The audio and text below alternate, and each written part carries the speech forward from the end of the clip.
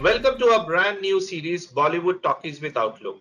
I'm your host, Mitrajit Bhattacharya, and today I will be speaking to one of the most gifted filmmakers of our generation, Neeraj Pandey. We'll talk about his journey of making it big in the Hindi movie industry. Welcome, Neeraj. Thank you, Mitrajit. Thanks for being my first guest on Bollywood Talkies with Outlook. Pleasure. So, how is the lockdown treating you? Treating me no different from all of us. Trying to make the most of it, trying to spend time with family like most of us are doing, and yeah, catching up on a lot of pending work and just about that, yeah. So just before the lockdown was announced, you had a major release in Special Ops that went on to become one of the most loved shows on the OTT platforms, one of the shows from India. How was the experience of creating content for television after so many years, though the format is quite different this time? It was wonderful. Actually, it felt like homecoming in so many ways. This it's a very exciting format. I remember doing this kind of content when we were in early 2000 maybe or late 1990s, when I just come to Bombay.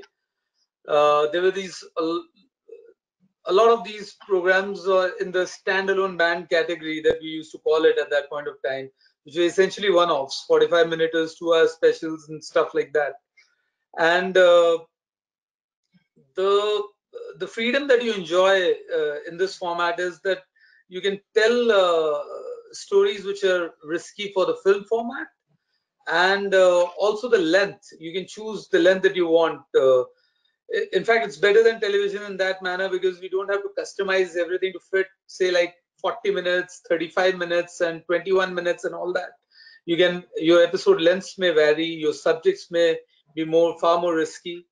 So I really was looking forward to this experience, and this was a big show for Hotstar and us, both in terms of the scale and the magnitude of the show, and also the fact that it was coming from an Indian production house. We are very satisfied with the output, and we are blessed to have this kind of a response from the audience. So essentially, coming from a background where we strongly feel that whatever that we make is essentially for the audience first, and then anyone. And the way it has been embraced and loved by the audiences gives us a lot of encouragement to pursue similar stories and work harder. So I was checking out the IMDb ratings for all the 8 episodes of your of the series, and some of them are actually clocking more than 9. So are you planning season 2 now? I mean, what's the scene now? There are some rumors. We are in talks, and essentially we were all waiting for how the response to the series would be, and then take a call from there. So right now we are just talking over the phone, trying to figure out how to take this forward. Nothing is firmed up as yet, but we are obviously setting it up as a franchisee in our minds, and that's what we'll be looking at. Let's see how life pans out in terms of our schedules and in terms of our commitments, which have gotten pushed right now because of this situation. So we'll wait and come out with an announcement very shortly. So, fun question: how come no Mr. Kher this time? Like, did you not write a character for him, or did he not have time? What happened? Mr. Kher was in the US. He was in New York shooting his own series. But having said that, it's always a pleasure to work with him. And no, there was, frankly speaking, there was not a part for him in this one. And I would like to cast him only when I know that there's substantial meat to offer in terms of a role, and he can only improve on whatever he has to deliver from the last time that we worked together. So I would rather wait than rush him into a half-baked scenario. Yeah. Okay, let's rewind a bit. We know you are from Howrah, and growing up in a completely non-filmy environment those days, did you even dream of making it so big in Bollywood? Maybe in class 9, class 10. Did you even dream? Those days you're not dreaming actually, are you? I mean, in terms of what you want to do with your life, it's far more carefree, and you basically just are having fun. I don't recall being too ambitious, or even at that point of time. Uh, had a slight creative bent of mind, loved sports. That's how I recall those years. And I love films. I love the storytelling bit. I love the fact that you could make different genres. You could have song, dance routines, etc., etc. And plus, growing up in Calcutta, you're exposed to far more different kind of cinema, and at the same time consuming whatever the Hindi market was offering you.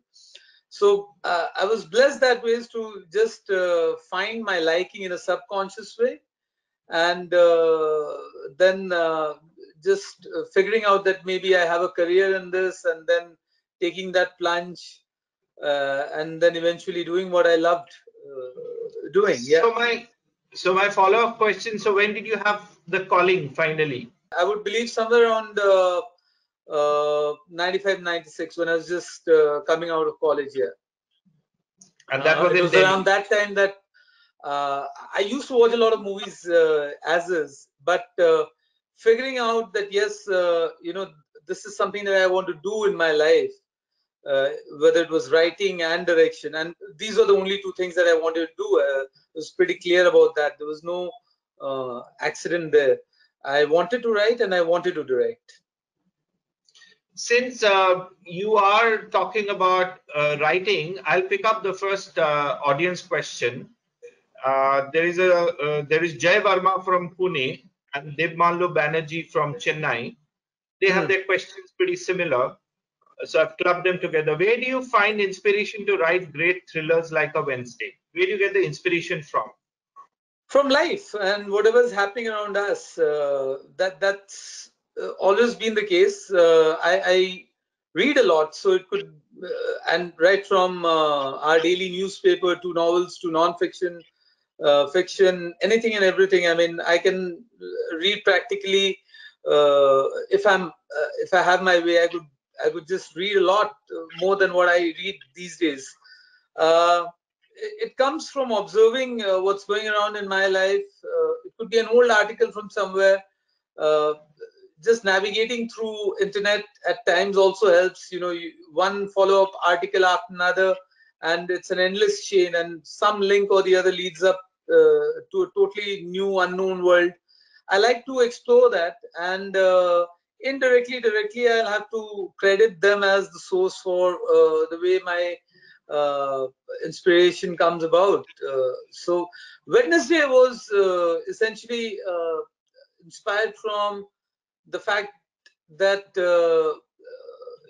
at that point of time, I clearly remember most of us were living in solid fear as to what had happened after the train blast. And this was the generic reaction that uh, I found that people were going through. And it came, like I said many a times, inspiration is from life. That was the case in Wednesday, that it just came from the emotion that I was going through, from people around me uh, were going through, and it was maybe that collective outburst, that collective angst, anger, whatever you want to call it. But yes, that was the tone of the film. That was the story of the film. For an outsider like me, we feel that to make it in the movie industry, you need to network, you need to go to parties, you need to go to award shows. You don't, you do none of them. So, is it a deliberate strategy to kind of avoid distraction? No, it's to each his own. I don't see anything wrong with it. I, I, I would just say to each his own, to each his or her own, rather. It entirely depends on the individual. If they're comfortable with that route, fair enough. There's nothing wrong with it. Uh, I personally don't believe in that, and that's the reason I don't indulge in it. It saves me a lot of time and gets me to do what I really, really want. And that's where my comfort, that's where my kick is. And yeah, I mean, I can't castigate anyone who's doing it, but at the same time, I don't see it as a recipe. So, all your movies, your dialogues are written in a very, very colloquial lingo, and they have a lasting impression. They leave, or they always leave a lasting impression. Uh, could you just take us through the process of how to write easy and impactful dialogues, particularly like असली power दिल में होती है, और आपके घर में cockroach आता है तो आप क्या करते राठौर साहब. So these are all iconic dialogues which we remember after almost 8-10 years of you having written them. How do you write such easy dialogues? I mean, they are not really ham-handed. They are not really. They're very ordinary. Yeah, they're very ordinary. Yeah, and they're very simple. I would completely agree with you. Easy comes after difficult, I believe. You have to understand that what seems to be easy would have been very difficult at one point of time. But the more that you are at it in terms of your skill, in terms of your craft, it tends to become smoother. It becomes more rounded. It becomes much easier. And that's what happened to me. I believe that when I got into it, it wasn't this free flowing. It takes a lot of hard work and hard work with a lot of interest, I believe. It shouldn't seem like hard work. And once you start enjoying that process, once you're enjoying that entire journey, it I believe it starts falling in place. So if it seems easy right now, that means that I have really enjoyed my process of writing it throughout my early formative years, and now it seems seamless and it seems easy. That's what I would recommend. That if you are at it, if you're working hard, then have fun with it, and don't leave it to the thing that yes, it's a big tedious process for me.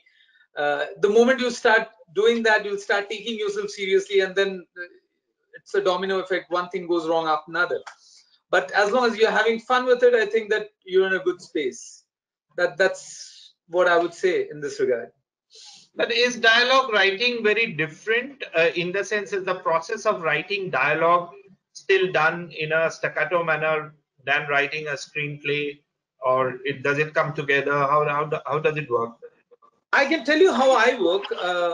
For me, the process is very linear. I write the screenplay and the dialogues in the manner of the script. So I'll if there's an instruction, I do it in English and the screenplay instruction, and then go on the dialogue bit, which will be done in Hindi and Hindi English if it is. So and but I go linear, and uh, it's just that you put yourself in those situations which any writer does. There's no rocket science to it. You try and give them a voice of their own to each of the characters that you're dealing with in a particular sequence, and then put yourself in their shoes at every given point of time. And that's the very, very basic method that I follow, and that's how I work. Okay, so next question is very different. See, we are living in a highly polarized political environment. How come you never share your political views on any platforms and stay away from it? What's the Uh, take on it? well, I mean, I would I prefer being apolitical, at least on platforms and at least on but when I'm interacting with people, I have very strong views about most of the stuff that goes around. The reason I don't share it on maybe a public platform is because I'm not on social, and it's not as simple as putting a point of view over there and then the matter ends. You need to get into a conversation with that. Once you put out an opinion, then the process of defending it, and then now with the circus that goes around, you have to half the time end up trying to position that actually I meant to say this. I don't think I have either the appetite or the energy to go through that process where you end up talking and then defending what you spoke about, and then that whole jing bang that goes with it. But yes, I mean, I love to voice my opinion to people that matter to me and whose opinion matter to me, and I prefer to keep it that way. Also, the fact that uh, putting an opinion out is is not the end of it. Uh, then the journey starts. So that for me uh, is actually too taxing. I can't afford my time on that. So your next magnum opus you're working on is Chanakya. So after a spy thriller, you're moving into Chanakya. First is, what did attract you to write and tell a story on a so well-known character of Chanakya, and how are you preparing for it? Because you will be subjected to all kind of scrutiny, because it's a character which we have read from a history book. So first is, what did attract you to do a story and tell a story of Chanakya all over again, and how are you preparing for it? Well, correction, Chanakya's story has never been told on film. It has been told as a television series and maybe in vernacular. In the Hindi film domain, that Chanakya's story has never been told. So that obviously was a huge magnet, that we're trying to touch upon something that has not been done before, that has not been explored. Enigmatic figure, and possibly we don't know as much as we think we know about him, and as much as we should know him. Somebody who's relevant today after 2,300 years, maybe. I mean, he must have some vision, right? And that's exactly what got us going. And this project has been in the works since the last 5-6 years, I guess. And uh, we got about chatting, and then sporadically, meeting up people, including Dr. Dwivedi, and that's how it started shaping up about 5-6 years back. Uh, but I needed to read up on him. I needed to prepare myself in terms of what's the history of that time, etc., etc. And that's the reason we went through that process. Me and my entire team, for that matter. It's not just about one department. So all the departments had to come together and invest their time in the material. So that process started about 1.5-2 years back, and yes, now we are good to go on that. So uh, primarily, to answer your question, the fact that this story has never been told, and this story is about a person who had that sort of vision, which is still applicable on a day-to-day basis over here today. I mean, he deserves a story. Who else? Who else, for that matter? So have you been traveling a lot to do the research? Yeah, not now, of course, but yes, we did that. We basically, about like I said, about a year and a half back or something, we started doing that. Then there was a core team that I believe should be on one page, and all the HODs we used to we did travel together to all these places where we felt uh, we needed to, and in order to understand that era better, and understand to get to understand our history better. So yes, we did that. We traveled the length and breadth of this country, and museums, that they became very important for us. So uh, there is the Calcutta Museum, of course, the Indian Museum at Calcutta. That became a hugely important place for us to visit. The new museum in Patna is brilliant. I would recommend it to anyone. It's international standards, and one should visit that.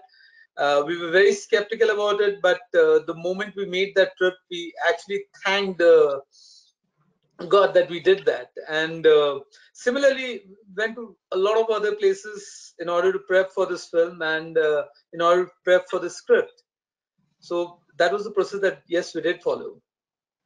And you are partnering a new superstar Ajay Devgan on this for the first time. So anything you would like to share, like about how you plan to take this relationship forward? I mean, we just have to work. That's how it goes forward. uh, Ajay was probably the best actor to play Chanakya in my head, and I'm glad that he was as excited as me and us, and he jumped at the idea of playing Chanakya. So wonderfully gifted actor. I don't have to endorse him. I mean, his body of work speaks for himself, and amazingly clued in. And the fact that we are getting to work together on this one, it's looking forward to that experience. Super. How do you handle pressures of expectation, considering Wednesday, Special Chabbies, Baby, MS Dhoni, they are all epic films. So how do you, every time you go onto the field, how do you handle the pressures of expectation? By not thinking about it. By not thinking about it and start afresh. Yes, that's the key. I mean, you don't think about what you've done. You just start from scratch, because every film is a new film. Your reputation from your last film is not going to help that experience is going to help you, and that's what we believe in. That the last film is done and dusted. I have a sort of a beginner's take with every film, every project that we undertake. I like to be as inquisitive as possible about it. That's the reason I'd like to delve in different genres. So the sports biopic was an example. The historical is an example. So that's the way. You don't think about all these things, that what you achieved and all that, and move on to every film on its merit. In fact, you've just answered partly the question of the next audience. Ritain Kumar from Goa actually had asked this question, that what made you shift to directing a biopic like MS after kind of doing all those spy thrillers. So I guess you have answered that it excites you to try out new. Yeah, I mean, primarily you're thinking of yourself as a storyteller more than anything else. So I believe that a storyteller should be equipped and ready and agnostic towards formats, towards durations. That's the reason I would prefer to do a 30-seconder with as much enthusiasm as a short film, like we did Ouch. That's right. And it's a 14-15 minute film, I think, and different genres. Special Ops is another narrative. It's a 7-hour film if you look at it in one manner, and fully enjoyed that experience because it's something different. You write differently. You break the story in different smaller units and still engage the audience. That's a challenge. So I think that's what excites us. Stepping out of your comfort zone is very crucial for me. If I have sort of done something in a particular genre, unless I have a different take or something terribly exciting in that same genre, I don't like to dwell in it. But keep looking for newer things, keep looking for newer genres, and sort of grow. That growth becomes very important. So I think talking about web series and talking about your latest foray into web series, do you see the Indian producers currently, we are ready to deliver the next Narcos, Fauda, Spy, Money Heist, or Homeland from India? Are we ready?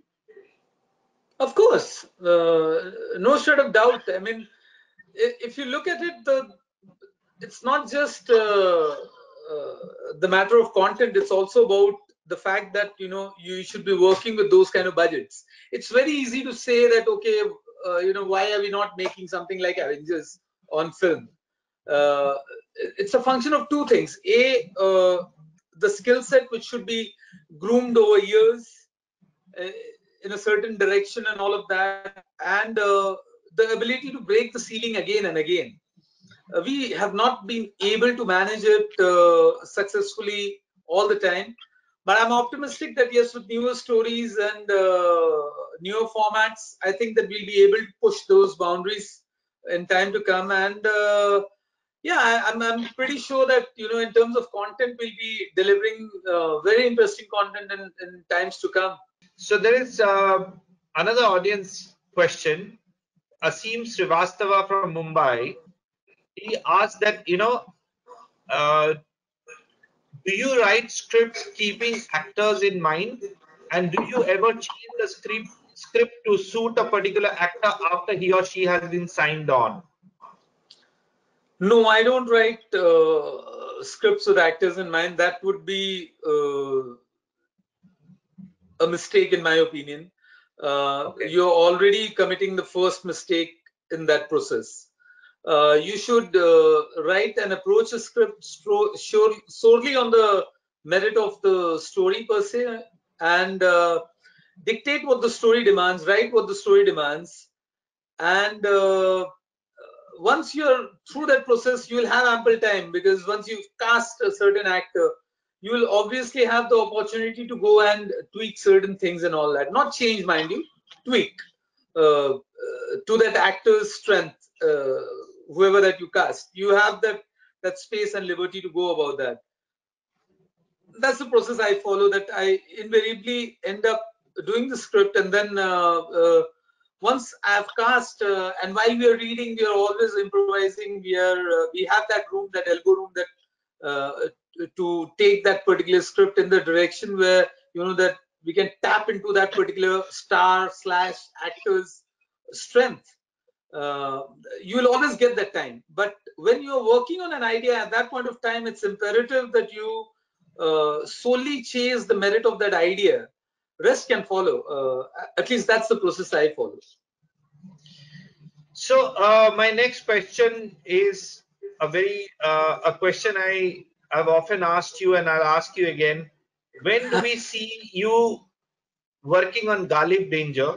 And the second part of this is, will it be now a web series, or do you see this as a double movie kind of a thing? Because it's a long story to tell. I don't know. I wish I had an answer for that. And I would love to do Alip Danger, but somehow things didn't fall in place. Uh, those couple of occasions when I wanted to, work on it for some reason or the other. And then obviously you're doing certain things that keep you away from certain other things. So uh, I don't know when I'll be going back to it. I also have no answer whether I would be ending up making a web series with that material or doing it as a two-part feature. Uh, both the mediums have their own merits. The story is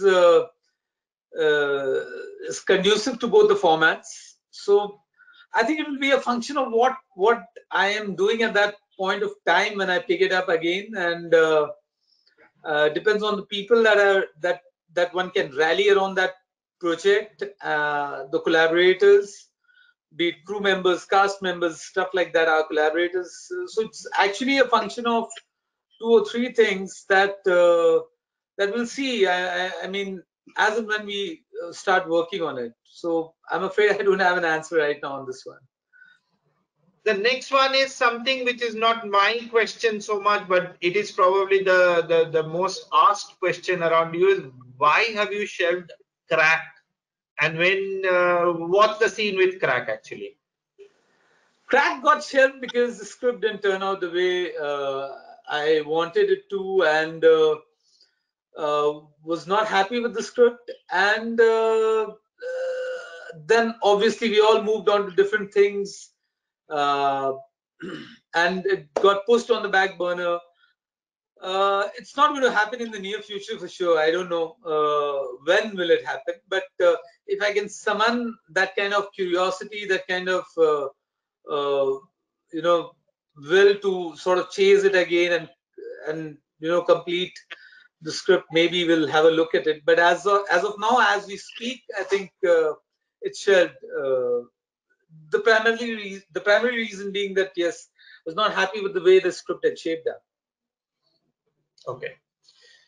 Your movies always have a very large canvas, shot across exciting locales like London, Istanbul, Cairo, Baku, Aqaba, Kuala Lumpur. Do you choose which countries to visit, or do you actually write the script and then travel? First I choose and then I write. So no, it's not that always. It's not the case always. I feel that uh, I am fond of travel, but I mean, it entirely depends on the story. Wednesday didn't allow or didn't need us to travel. We didn't travel. It's a story set in one day in the city of Bombay, Mumbai now, and that's how the film got How many shaped sorry, onto. how many days did you take to shoot Wednesday? The entire 26. 26 26. days. Yeah. So Wednesday was you shot in 26 days. okay. So coming back to your travel, so you're saying it depends on the script. Yeah, it depends on the script. Like, again, when we were doing Dhoni, we were, in the interiors of the country. We were in Jharkhand, Ranchi. We were in Kharagpur. We were in Jamshedpur. Uh, I loved every bit of it. The story of Baby pushes you in that direction where it's an international espionage uh, film. So obviously you're talking about international terrorism and stuff like that. Obviously the canvas will spread, but Chabis doesn't take you outside of the country because there was no need and we didn't. So frankly speaking, it depends on the subject that we are chasing. uh, I would love to do intimate stories, and that's always been the case that we want to focus on different kinds of content. And it like Chanakya is not going to be that kind of a film again, where you're traveling to these places and stuff like that. So primarily, I believe that it's all about the story and the demands of it.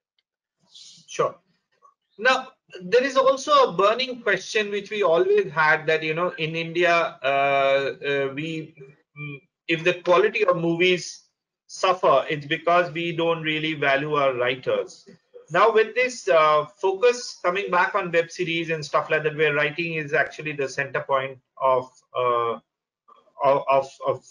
creating this new series. Are you satisfied that the writers are getting their share which they deserved long back? And how do you get the focus back onto writing? Well, it's definitely better for the writers, and I hope that they make good use of this opportunity and deliver stuff where they can actually end up dictating what they would like in terms of work conditions, etc., etc. Because that can only happen if the writers deliver. Just getting to this point where there's a huge demand for content and writers are getting employed is not the end of it, I feel. Once the writers start delivering that kind of material and people start creating that kind of stuff, which is a cut above the rest, is where we would ideally like to be. And it is a function of time also. I believe that once the writers are allowed that kind of time in order to come together, there's a wonderfully fancy term these days called writers room, uh, which uh, which people huddle and they write. I hope they write good in that room, and they keep up coming with stuff, great stuff. And if they keep on delivering good stuff, then I believe that it will be the best thing that can happen to the writing community. And the day that writers start dictating over here in terms of what that content deserves is going to be one of the best days I feel for content creation over here in this country. We are still bogged down by the fact that who can you get in this particular series, who can you get in this particular film. I understand the fight, but it can't be the norm. I mean, that it can't be just that basic, hurdle all the time. So I just hope that they get they produce stuff and then they get what they deserve. That's what I have to say on this. So I'll just end by asking you one word answers, just couple of them. Your favorite city in the world? Favorite city? Oops, I was not prepared for this actually. Has to be Delhi. Delhi. Okay. Favorite actor? Favorite actor? Now, yesterday, No, no, anyone? it's open. It's open to you. Hmm.